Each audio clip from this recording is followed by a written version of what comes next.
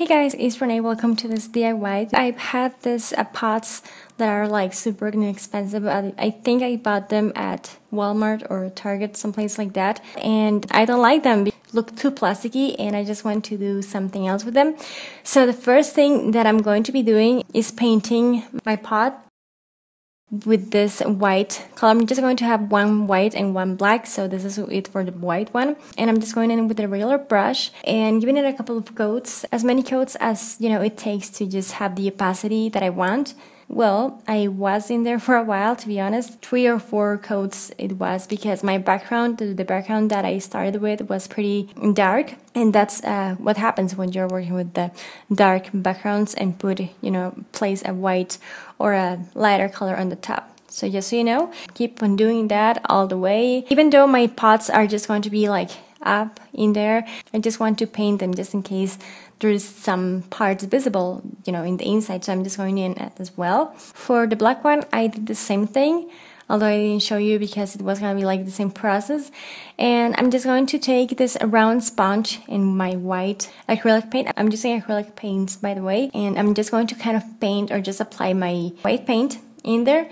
And I'm just going to place it in like on top of my pot. And I'm just going to push it against my pot so it grabs like kind of like all the pigmentation, because I'm using a sponge after all, so sponges tend to kind of soak all the paint. And I mean, this is optional. You can pretty much just paint your, dots perfectly, paint it like rounded and stuff like that. But I just wanted to go for something more casual, so that's why I chose this method. But once I have done that and all my dots are dry, I just felt like it needed something on the top. I added a random line on the top and just decided to I want to go for it. If you want like your whole pot to be just like one color in the background and nothing on the edge, it's up to you. As you can see, I didn't paint my whole pot in there because not everything is going to be visible. So I'm just going to keep on painting the edge with my brush like that. Then I'm going outside and I'm just going to apply my satin finish. I didn't have access to matte finish, so this is why I'm using satin. Initially I wanted to go for more of a matte finish, but anyways, this worked as well. And I'm just going to give it a couple of coats just to give it a final protection, and so everything looks kind of smooth and just well put together, kind of. Then this is pretty much it. I just went ahead and added my fake flowers. I have a tutorial on this one.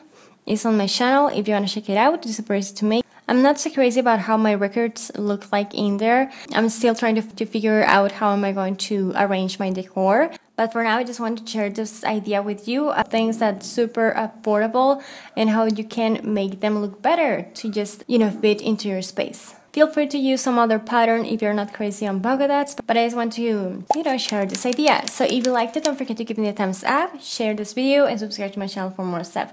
Thank you so much for watching. Hope you like it, give it a try, and I'll talk to you later. Bye guys!